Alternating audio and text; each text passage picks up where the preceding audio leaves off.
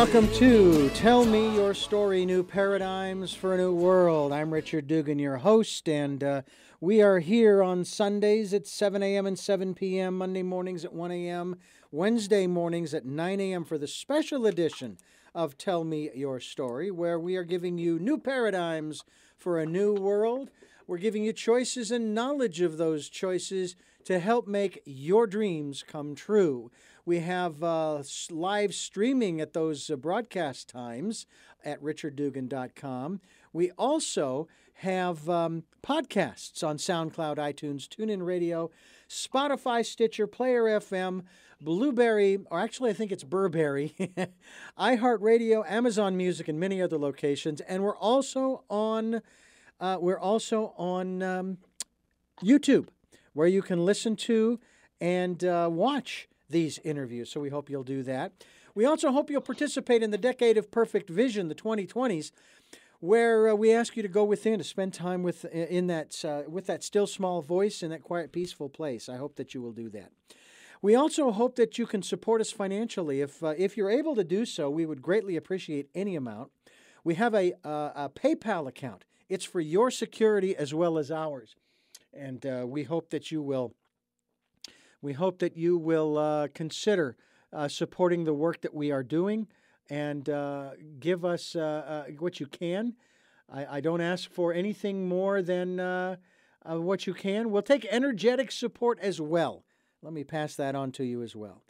With that being said, our program today is going to focus on the acts of power. It is a 365-page book, but it's because it's a daily teaching for inspired living. My guest is the author, the compiler, if you will, because of some of her works, and her name is Lynn V. Andrews. Lynn, thank you so much for joining us here on the program. Well, thank you, Richard. It's lovely to be here. And, of course, you're coming to us all the way from Arizona, Cave Creek area, which is northeast of the metropolitan Phoenix area. I've been there a number of times, and there are times when I do miss the hometown, but it's not what it was when I was growing up, and that's the sad fact. But be that as it may, you have been providing people with all kinds of great materials to help them through the day-to-day, week-to-week, month-to-month. You are am I correct to say that you are a medium, an intuitive? Well, I guess that's part of what I do. I am a shaman, which doesn't give you much information either. But I teach shamanism. I've written 21 books on it, and it is a very ancient with the native tribes and nations all over the world. And I have studied the ancient and sacred power of woman, as we would call it, because we have no other words to describe it. But in acts of power, which are daily teachings for your life, it gives you just a page like March 1st that you can turn to before you go running out, carry on your life. And it gives you a short quote, Agnes Whistling Elk and myself, from a book I wrote called Tree of Dreams. Do you want me to read this short paragraph? Please go ahead and do so. It's called Sister Stars. So you would turn to this page on March 1st before you go out the door. Don't you know I am looking into your eyes? You think no one is there, but I am here, looking for you to see me. See me, Black Wolf, in all of your beauty and your power. You must not give yourself away like this. In the emptiness of space, feel your sister stars around you. They are blessing you and keeping you from harm. And that's for March 1st, and it's called Sister Stars. You also have one that joins it for the next day, and I kind of like to look at some of these, titled What You Live how you live matters. And certainly I don't have a problem with us reading that. But what I find is that I struggled for a short period of time, fortunately, with that whole concept of trying to figure out not only if my life mattered, but along those same lines, if it had meaning. I mean, is it really relevant to, what's going on, and do I really have something to contribute, Yeah. And I got through that because the alternative is to say that all of this that we are experiencing is an accident. And so it doesn't make any difference what I say or do. I could leave this interview right now, go out, rape, pillage, and plunder, and it wouldn't matter if this is all an accident, if this just kind of happened. But my logical brain tells me that doesn't make any sense, that this is an accident. The question, though, that then comes up after that is, okay, if it's not an accident, what is it? Why are we here? What's the point of all of this? And we could go into the teachings, that we hear in the great ancient wisdom teachings. But for some people, that just isn't enough. We were actually watching a documentary, kind of a pessimistic one, at least from my perspective. It had to do, it was a documentary, I think, on Netflix, Before the Wrath. It was definitely Christian philosophically based, talking about the rapture, and the saints being caught up to meet the Lord in the air. And then, of course... What is it called? What was it called before? Before the Wrath, like the wrath of God. And this has to do... Yeah, WRATH. And it has to do with, God pouring out his wrath on the non-believers and so on and so on and so on. Anyway... and then, of course, they say, and of course, after we're caught up, and then, the saints they're now going to be, and we'll spend all of eternity at the foot of the Lord's feet. And my first thought was, are you kidding me? That's it? That is the end of the road?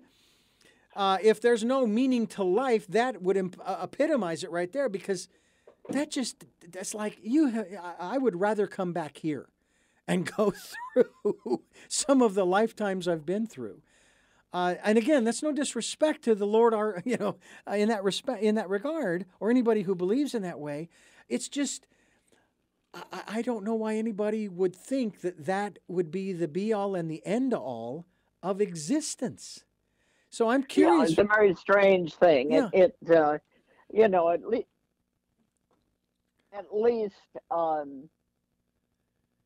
realize that you may as well enjoy your life that you're living. Yeah. Whether it means anything or not, it means something to you. And Richard, for sure, that you started life in a state of consciousness, or you lived half your life maybe in a certain state of consciousness, and then you became more aware as things were going on. And the more awareness you had, the more you began to realize that you're not on this path alone. Yeah. You're, with sacred beings of light, whether you can see them or not. It doesn't really matter, because you feel them. Yeah.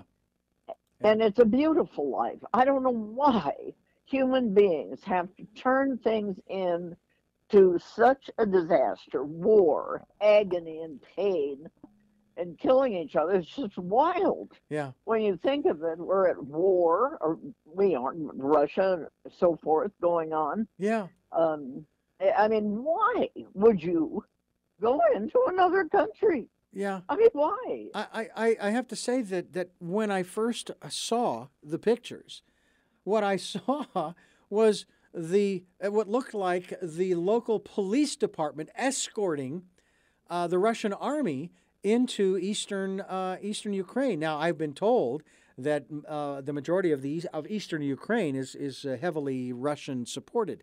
But anyway, but the thing that went through my mind when I heard and saw this happening was, why? This is the 21st century. We're still doing this stupid stuff? Come on. I'm curious from your perspective, your insights, in terms of of course, acknowledging that even when we try to look forward into the future, intuitively, everything is still in flux, right? So it's hard to really say how things are going to turn out. And I'm not asking for predictions from you here, other than your insights, at least at this moment, as you and I are conversing here on this first day of March 2022. What comes to your mind as far as where we're going? Well, I look at all of this kind of, if you are a sacred being, say, it does not matter what you do or where you live, and that goes for everyone that is alive, really. And all that matters is how you live, because sacredness is part of balance. And if you can live in Los Angeles, Phoenix, Arizona, Paris, or London, etc., live there and maintain your balance and the purity of your spirit, you find that you can really live anywhere.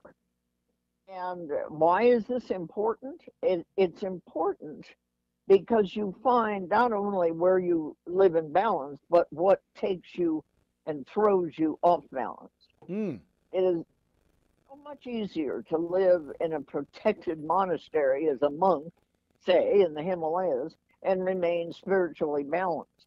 It is very difficult to have one foot in the physical manifestation of a chaotic city and to keep the other foot firmly implanted in the land of healthy spirit or God or whatever you see as the sacred. So it's one of the reasons that I began to work with Native people that hadn't forgotten that people can lose their souls, as they say. They lose the meaning for their life. And I don't think it has to have a bigger meaning. It just has to be that you realize that you have a very short life, whatever it is. You have the pleasures of being human. Yeah. I basically put it this way, that we're here for our existence, not only as individuals, but even as the human race in terms of the eternity of time, less than a puff of smoke. I mean, that's how I look at it. We're here for less than a puff of smoke. And oh, that's beautiful. And about as tenuous too.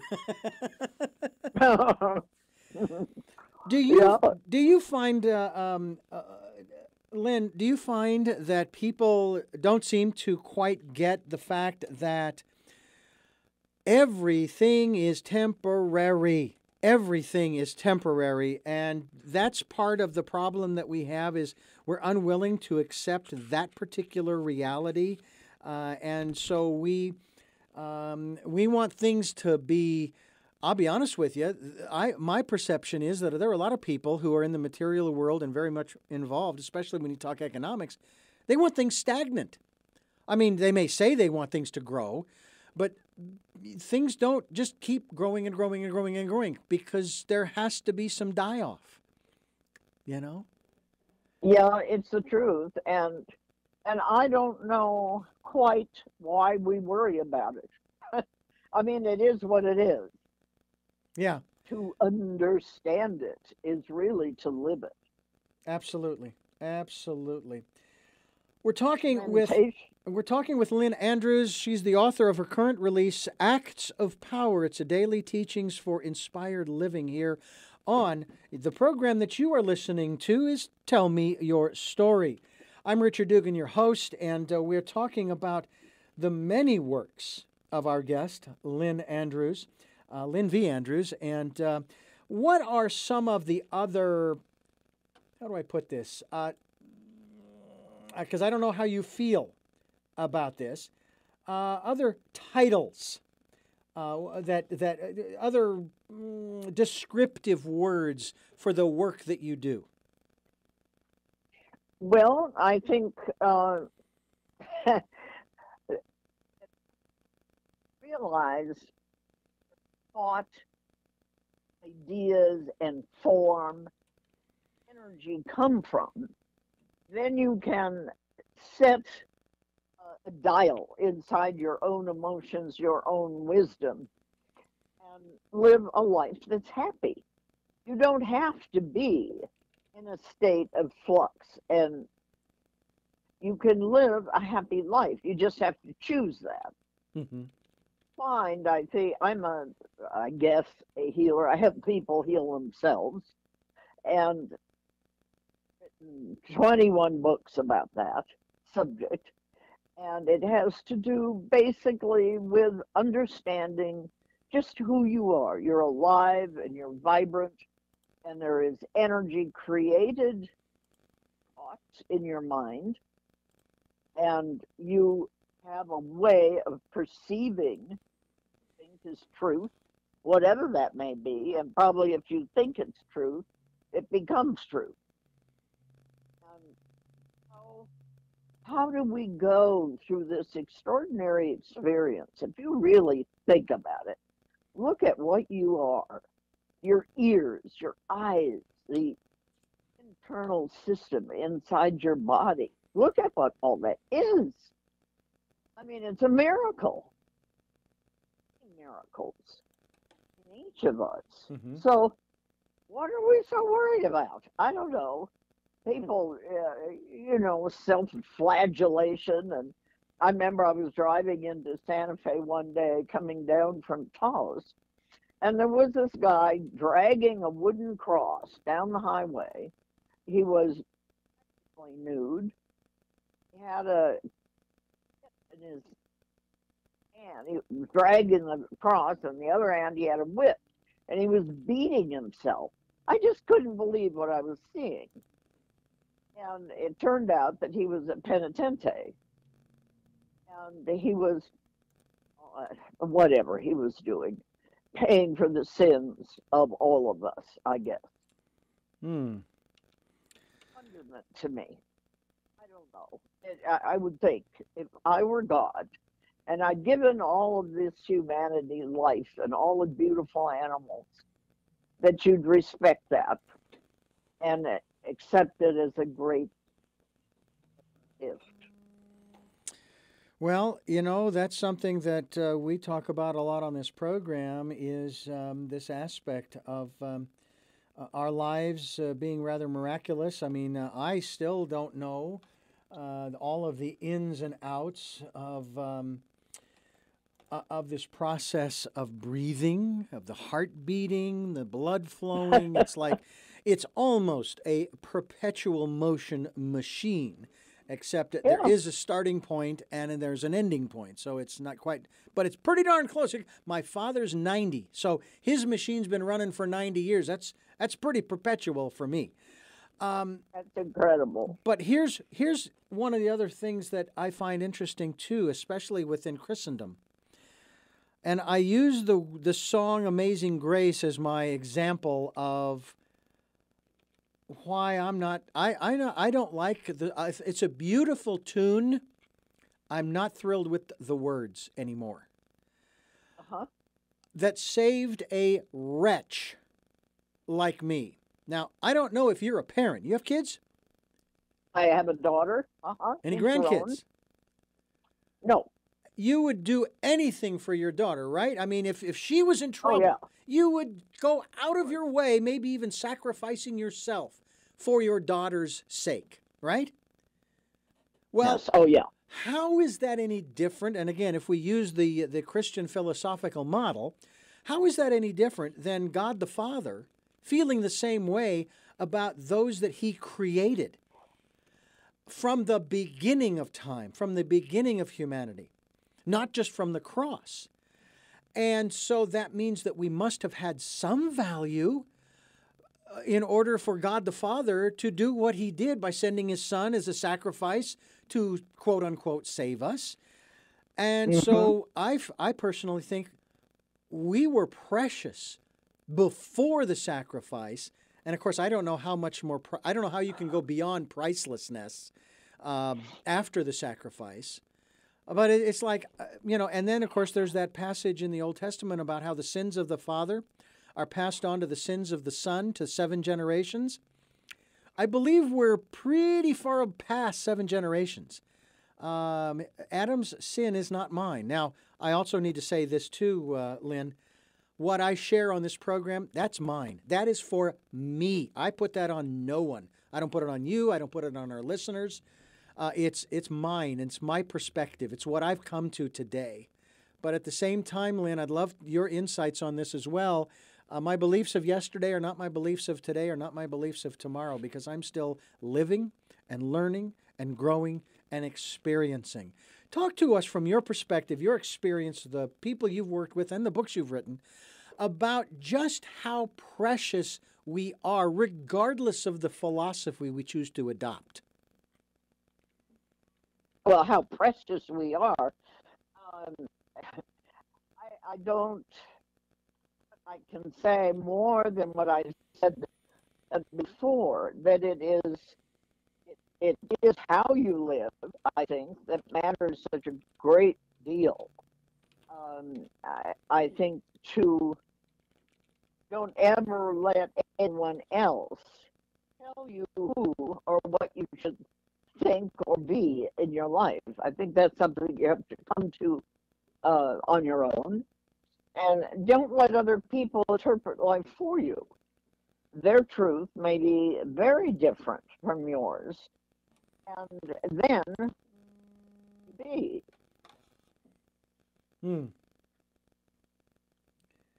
Well, it's very, very interesting how we have diminished ourselves in our own minds, right? That's Oh yeah. We've done it. Not God hasn't done it.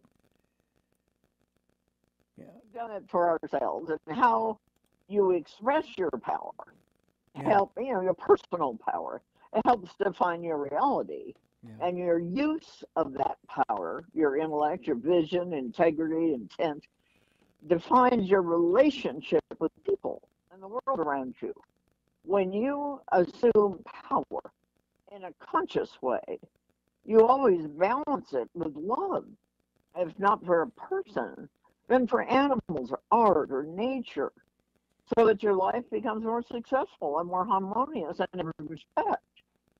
So you are in a sense already home. But we just don't recognize it, right? You don't realize it. Yeah. You don't realize what you have to lose it. One of the greatest lessons of my life on spirit is that you have ordinary gifts, and so often we take them for granted. The art of being able to take a deep breath. We don't really know how that all integrates. And quite honestly, we don't know that the next breath that we want to take is even going to be there. We trust, I suppose, or maybe we take it for granted. But who knows? I mean, there have been people who, matter of fact, dear friend of ours, living in our home back in 2006, 2005 actually, back in Phoenix. He died of an aneurysm in our home. Now, granted, they put him on life support for a few days until they released him. But, you honestly, I mean, unless I am scanned for it, I'm not going to know that I have let's say an aneurysm in my brain somewhere. My former father-in-law had an aneurysm that they did diagnose decades ago, but there was nothing that they could do about it. And one day, the aneurysm burst. And 4 months later, his wife, my former mother-in-law, she joined him. She passed from a broken heart. Oh, my goodness. Yeah. Oh. Yeah. So, it's just, we just don't know how much time we have. And I put it there, I don't know about you. Do I have a will? No. Do I really need to do anything with the stuff that I'm going to be leaving behind? Not really, If today was... I think, Richard, Richard, I think you should write that down as a will, because people will be so upset if you leave the planet. And you just kind of make it easy for them. Okay.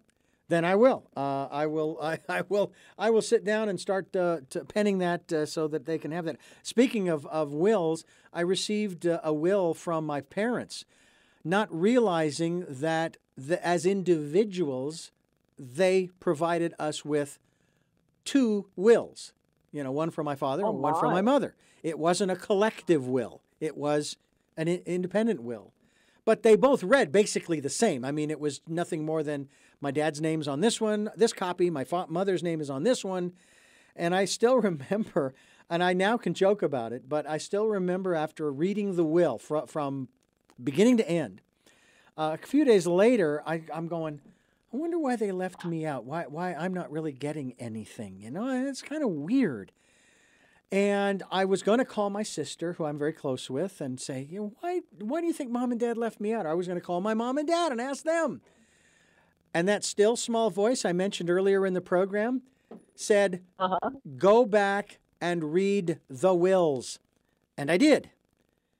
And I found out I wasn't left out. I just misinterpreted what was being said. And it wasn't written in some cryptic language either. It was very clear. But for some reason, my mind and emotions, and I guess maybe my upbringing and the fears that I carry with me, my mind twisted it around and said, oh, you know, you're not really getting much of anything. But I'll put another element on top of that. I don't need anything else, Mom. My parents have already given me, in the 61 years I've been alive on this planet, they've given me everything I could ever possibly want.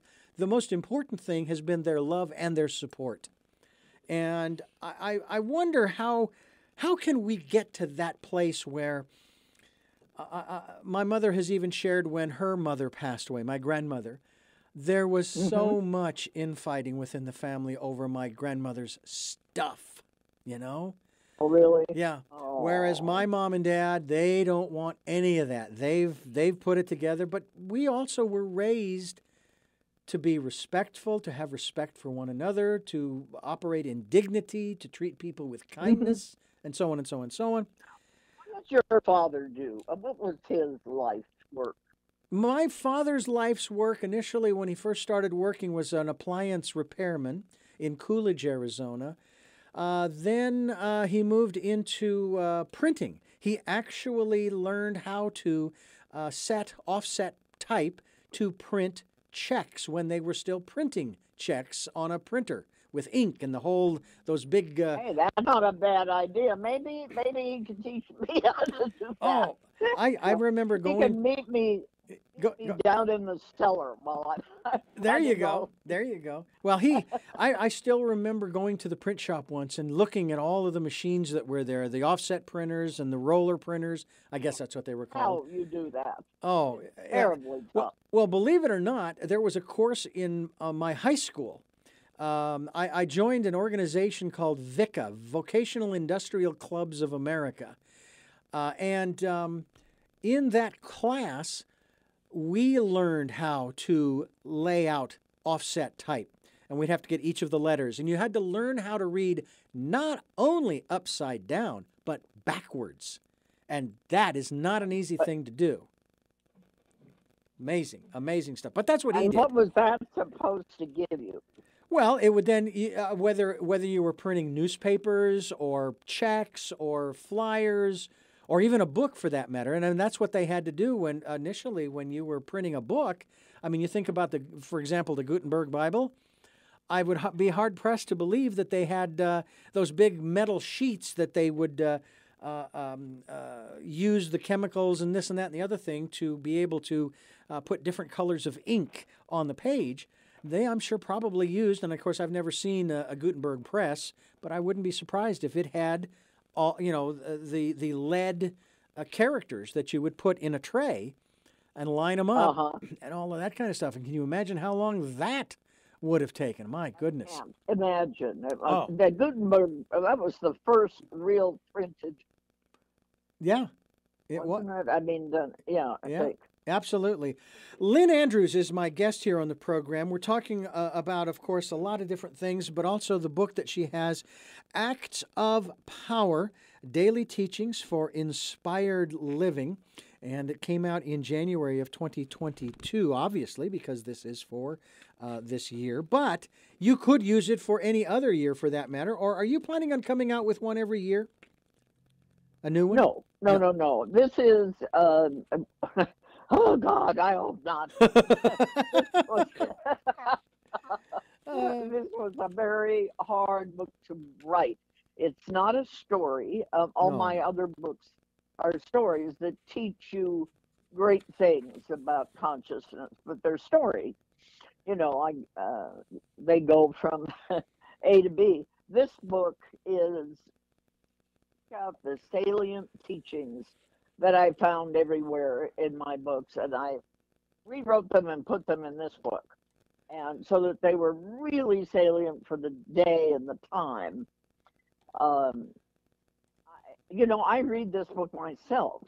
I just scan it quickly at the beginning of the day so that it gives me another point of view from mindset that I woke up with. Well, from Something else. from this book, I jumped to I Am at Peace and All Is Well. This is actually on the 26th of June, and that happens to be my day of entry into this world. The shamanism of the sisterhood of the shields is the shamanism of the sacred warriors, the spiritual warrior who knows that Mother Earth gives us life force, the lifeblood of our sacred body, and that the planets and animals, the plants and animals, the four-legged, fish, winged ones, give us nourishment and healing both in the physical realm and in the realm of spirit as we ride the wind horse of our sacred intent into the world of harmony and light. As spiritual warriors, we do commerce in the world with the integrity of our own life and spirit. Our weapons are the shields of awareness, personal integrity, and the symbols of ancient truth and sacred giveaway. And that's from Coming Full Circle, one of the, I want to say 26 books? 21. 21 books. Blackjack. There you go. Beautiful stuff. Where was the page you were reading? It was June 26th. And that would have been... And All Is Well. Yeah, page... I can't even read the page number. There it is. 195. God, those are tiny. Yeah, they are. I pull out my magnifying glass. This is some great stuff, though. This is some great stuff. And we certainly hope that folks will pick up a copy of the book.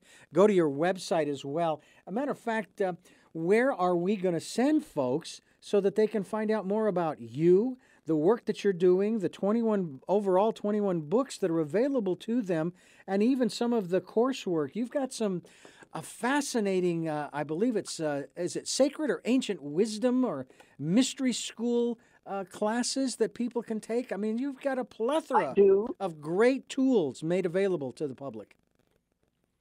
I really, really do, because I wanted to be able to gift people with something that they, first of all, could afford, right, and second of all, could really enjoy and share it with other people if they wish, or be very much own if they wish.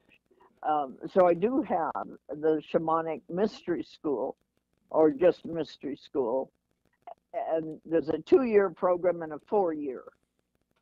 Okay. If you sign up for that, you get, to begin with, you talk with me, you have a mentor in the school that kind of helps you along if you, and we meet once or twice during the year, and it's an extraordinary of learning. There's nothing like it. I am tooting my own horn, but it really is quite something. Well, Lynn, you cannot. Go ahead. You can't come out of the mystery school without a whole new, really positive outlook on life.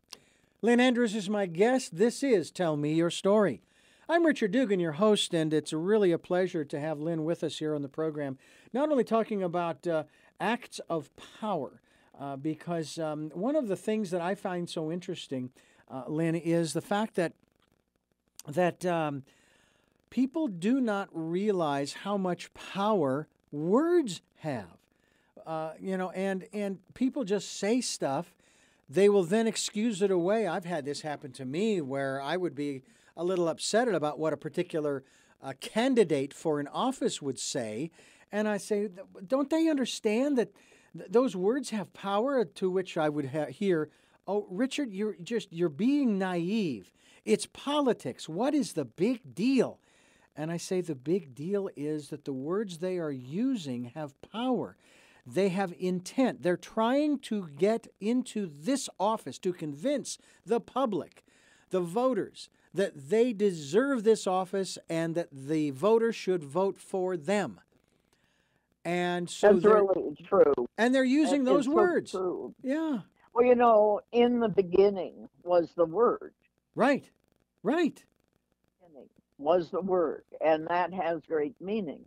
Words are powerful. When you write something, for heaven's sake, write it with consciousness. Yeah. Don't just throw things out there, because first of all, it'll come back at you, and second of all, you're not doing anybody a favor. And so be careful of what you say and how you say it. And that's where my teachings come in. Mm-hmm. I looked out at the world when all of this happened to me with the medicine woman and all that. And I thought I was living in Beverly Hills. My husband was making movies. I had a daughter. And oh my God, my life was suddenly challenged by this wisdom that I was being gifted to me, and the experiences. And so I started writing about it as a story so that people could kind of go along with me up to the north of Canada and down, to the Yucatan, et cetera, mm-hmm. and all over the world, finally. Working with women of power and people who are extraordinary in this world that you never hear about. Yeah. When did you decide to study and then become a shaman? Richard, to be honest, I could always see lights around people. When I was 6 years old, I realized I was living in a rural area with my parents, and I would ride to school on my horse. And I rode to school on my horse with Beverly, who was a Native American. And she'd come over with her horse, her pony, and we'd ride off together to school, which was about 2 blocks away. And one day she came up, and I could see around her this red aura. And I knew that her consciousness, that she'd been really, really hurt. And her father was an alcoholic. He was pretty well known as an abusive guy. And I said, oh, honey, or whatever you say when you're 6 years old, gee, I hope you're okay. And she was extremely upset that I could see that. She was terribly upset. I could see her. She felt invaded somehow, I think. And from that point on, I hid. I didn't tell anybody about this ability to see the pain in them, the harm.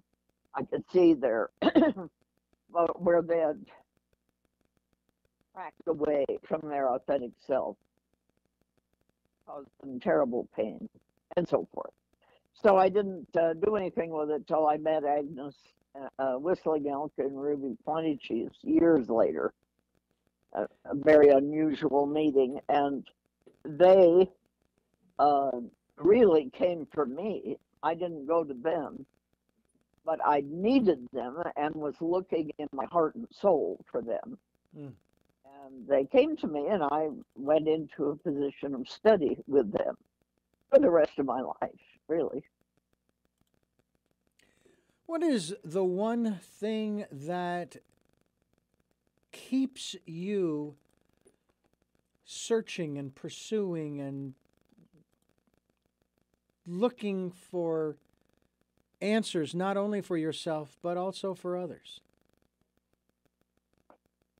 Well, I'm interested in your place of power, and no matter what religion, no matter what nationality, the greatest teachings that you can find always move you into a place of power within yourself. And do not mistake of placing power outside of yourself. So it's a big deal, actually. And truth is a reflection of the Great Spirit. So always living within your own heart. Somebody else's heart, not somebody else's idea. So what do? I have these wonderful teachings that I live by and have learned. And how do I share those without being a how-to book? So I said, you experience truth through the process of experience yourself. Mm-hmm. So I would take you on journeys in my books so that you could find that truth inside me. Hmm.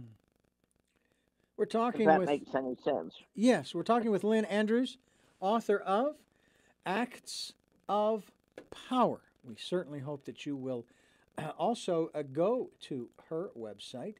We're going to tell you just exactly where that is. It's lynnandrews.com, lynnandrews.com.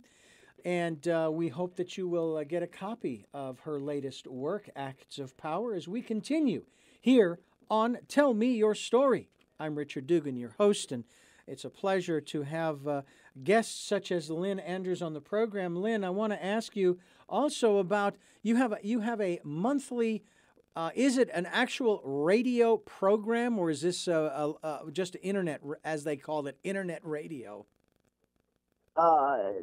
It's a regular radio program. It's on the third day of every month. Yeah, the fourth Thursday of every month. And tell us about this program. It's called the Kindred Spirit radio show, and it's on healthylife.net. Mm-hmm. The fourth Tuesday of every month at 9 a.m. Pacific Standard Time. Mm-hmm. And I welcome you all to come on. And Richard, it would be wonderful. You ought to come on the show one day yourself. I would love to.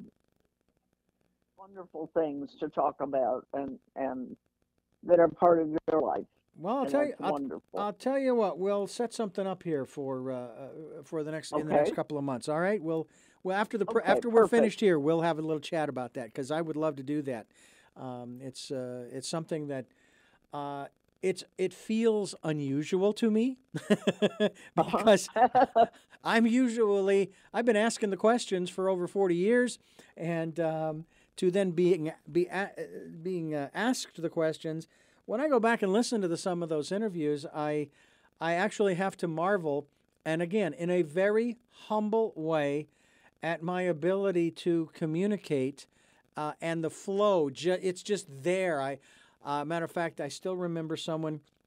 Matter of fact, I would love for you to address this. I remember someone was challenging me on, and these were their words, all of the mistakes that you have made, Richard. And at the time, I did not know where this came from, but I said to them, I haven't made a single mistake in my life. What I have had are life lessons / learning experiences. And I have to tell you that what that opened up for me was the fact that if I took that position with every single experience, it's a life lesson or a lesson, a learning lesson. Right. Then I don't have to forgive myself. Where is there forgiveness if you're learning a lesson? It's like what? So did what the heck was his name? Who did the light bulb? Edison. Did Edison seek forgiveness every time his light bulb didn't work? 990 times he would have had to forgive himself. He was just learning, 990 ways that the light bulb didn't work. But there's no need for Right. forgiveness there. So if we start taking that position that someone else is also having life lessons / learning experiences, where is there the need for that? Let me hear your thoughts on this. Who knows? Maybe I'm way off base here, Lynn. No, I think you're right. I mean, that's a very Christian, organized religion sort of viewpoint.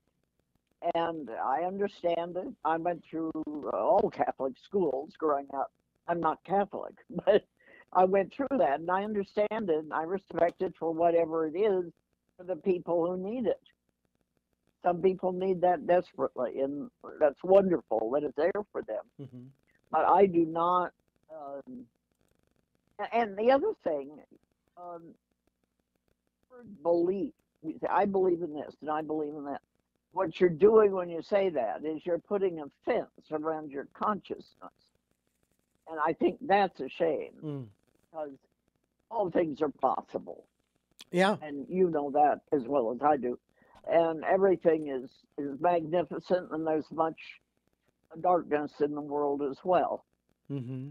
Yeah. You open yourself to the learning of why these things happen and how do they apply to you. But I think the living every day is, it sounds so, it just doesn't sound very inspirational. But living every day to the fullest, enjoy it. If you just want to sit on the couch and watch some TV programs, don't feel guilty about not going out that day, or doing what you usually do. You know what I mean? We feel guilty about everything. Mm-hmm. Mm-hmm. And women, for some unknown reason in this life plan, we kind of come in as one down. And so it makes it a little different on our journey than a man has. On the other hand, it's difficult both sides of the water, Mm-hmm. We go up and we go down. Yeah. And we go up again. And then we go down. And we go down again. And it's funny because as I'm speaking to you, I remember all the years that I used to drive up over that pass to get to the valley on the other side. Oh, God. Well, I will tell you that I remember the first time I drove up that pass from the beach side. It was 2 a.m. on I don't even remember what day. The date was the 9th of May. That's when we moved here. We left Phoenix on the 8th, and it took us 12 hours to get across the desert, but it didn't feel like it. Oh, yeah. And I was driving up the 154, and the marine layer had rolled in, and all of that. But we still found where we needed to be, and we've been here ever since. And the universe, just as it made a way for us to move here almost 16 years ago, the universe will make a way for us to move on to whatever the next part of this adventure will be. My challenge is getting folks to understand that I'm waiting for the universe to prepare a way, and it hasn't yet. And maybe you're not supposed to go anywhere. Well, and that's entirely possible too. You know. I see you there. I don't see you wandering off into the wilderness anytime soon. Well, I'm looking forward to doing some traveling from that standpoint, but I'd always come back to a home base, as it were. And Oh, yeah. and I've always wanted to be by the ocean, and I'm guessing that that has something to do not only with past lives, but also due to the fact that the water within me, the 95% of what I am, wants to be close to the 100% of the water that's on the planet, that being the oceans, or close to 100%. So you have a view of the ocean, don't you? No, actually, we have a view of the valley to the north. But when we're coming down the hill, we see the ocean, we see the Channel Islands and so forth. And it's really very beautiful. By the way, there is one photograph I have been wanting to take ever since we moved here, and ever since I saw what it looked like on the winter solstice. I wanted to be at a particular lookout point, taking a picture of the Channel Islands at precisely 12 noon, where the sun was shimmering off of the ocean at that particular height, which was probably, you can take a shot in the dark, probably about 1,000 feet up. Our home where we live is 2,200 feet up elevation. And I've always wanted to get that picture. That just said Santa Barbara to me. But for some reason, every 21st, I'm nowhere near that opportunity. But I would like to ask you also in regards to our searching, our wanting to find our place in the universe. There are those who really do struggle. They are just beside themselves, okay, with angst over the way things are in the world, the way things are here. It's somebody else's fault. We're playing victim again. There's the epidemic, not the pandemic. But now we're headed towards, some say, a new pandemic, but it's mental health pandemic. Oh, God. I'm so tired of hearing all that stuff. Forgive me. I understand. But my question to you in that regard is what would you offer to us? Maybe some of those, and I'm not one of them, at least I don't believe so, who are kind of feeling overwhelmed. We're feeling a little anxious about what's going on in the world, about, whether it's the pandemic, the government telling us to do this, that, and the other thing, different groups and organizations saying, no, you don't have to do that. You're a free constitutional person. You can do whatever you want, blah, blah, blah. People are just being pulled in so many different directions. What can you offer us in terms of trying to minimize that pull? I just think give it no attention. Attention is energy. I mean, just skip over it like a rock in the road. Go around it and go on your way. Mm-hmm. If it, if you see yourself truly as energy, you don't want to spend your energy on something that will block. Yeah. I mean, that just stops you right there. Right. Let me think about that. Mm-hmm. Yeah. I don't know. And I'm sure there are millions of reasons, and I'm sure that is very irreligious of me or whatever. But at this point in time, my God, there is so much to be grateful for, particularly in this country. For heaven's sake, don't forget it. Yeah, no, please don't. It's something that we're alive, we're breathing. Some of it, we're able to go to work if that's what we want to do, or school, or what have you. Oh, you know what else, Richard? You're able to go to your bookcase and get the Tibetan Book of the Dead. Yeah. And get the teachings, ancient, fabulous teachings. Yeah. That you would have to have gone around the world trekking with on a donkey to find, on for all of your life, to find books that you can pull out of your bookcase. So we have a time when everything is possible. Absolutely. Absolutely. Anything is possible. You know, it's only impossible if you don't do it. That's just my Yeah, that's that's a good way to put it. that's my 2 cents worth. For what it's Sure. worth. Yeah. Yeah. Well, this to me is it's fascinating. I want to ask you about one of the other books that you've written, only because the title really intrigued me, as well as the color of the book. It's green, and it's called I think it's Coming Full Circle. Give us a synopsis of that book. The reason why the green stood out to me is because I've been told that is the color that I need to constantly surround myself with. And there was one other element to the green that I think is fascinating. If you have ever been in a room that was, say, highlighted by, red maybe, or blue or yellow or what have you, okay, or like a light, something bright with those colors, when you turn away from it, at least I experienced this, you get this opposite color halo in your eyes, right? I've noticed that doesn't happen with green. I find that fascinating. Really? It doesn't. Oh, that's kind of interesting. Yeah. Anyway, tell us a little bit about the book that is called Coming Full Circle.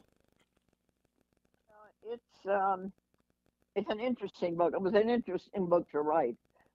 Early in my work with my teachers in the Sisterhood of the Shields, I would find a way to honor the gifts that these women of such varied cultures had bestowed on me, and how I could explain my ability to see light from people. How could I share the mysteries that I had experienced? So the more I looked for answers, the more I talked with Agnes and Ruby, or looked at the human condition and the meaning of life, I began to explore the lives and the teachings of the great ones, the religious people, the wise ones, writers and artists of many different beliefs. And I knew later, or an author, I hoped that I could bring a new way of seeing to others that actually I had found. So I climbed into that vast expanse of the conscious and unconscious world, trying desperately to figure out a way to teach something that was abstract. So in my first dreams of creating a school and writing books and being an author, I have written many books, each centered on a particular theme and different teaching. So one could be the story of my experiences with my teachers, and story that I write about contains a single thread of learning. And with this new book, Coming Full Circle, I'm able to tie together the fibers, the strings of many stories and journeys to share the lessons that I have learned with extraordinary women and these very different cultural experiences.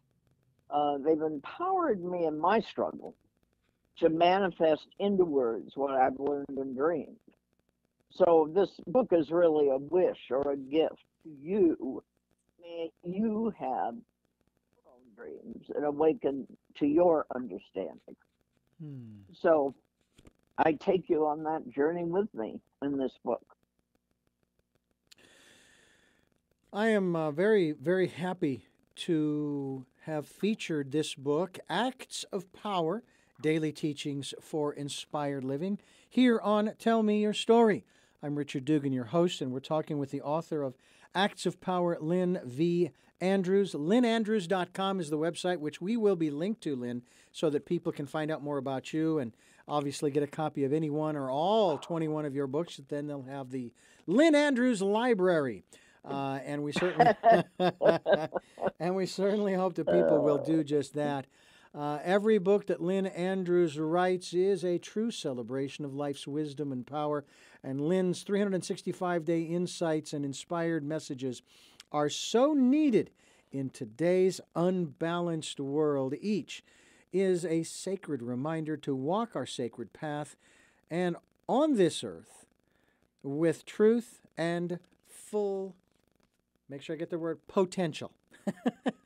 That's a good one. Richard, I love you to pieces, but I've got to go.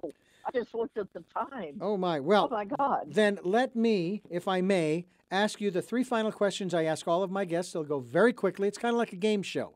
And I thank you so much for giving us so much time here on the program. The first of the three is, who is Lynn Andrews? Oh, my goodness.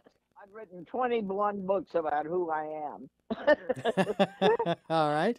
In 3 words or less, I'm, oh my goodness, with great appreciation and gratefulness for the spirit and for life.